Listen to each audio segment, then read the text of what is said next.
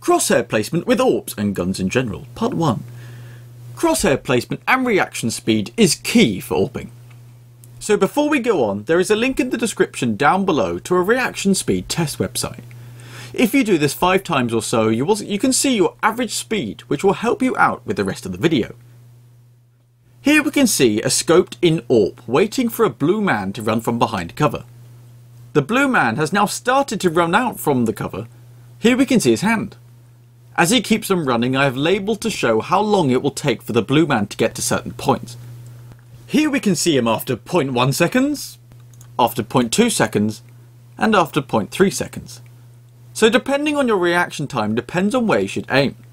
Too many times do I see someone aiming where I'm currently aiming and miss horribly because their target has run past. Aim where you need to aim, not where you want to.